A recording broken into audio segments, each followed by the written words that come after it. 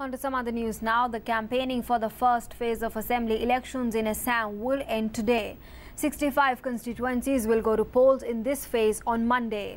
A total of 539 candidates are in the fray in this phase.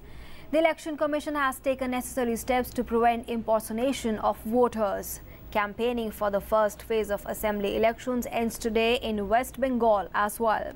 18 constituencies spread over Paschim Medinipur, Purulia and Bankura districts will go to polls in this phase on Monday.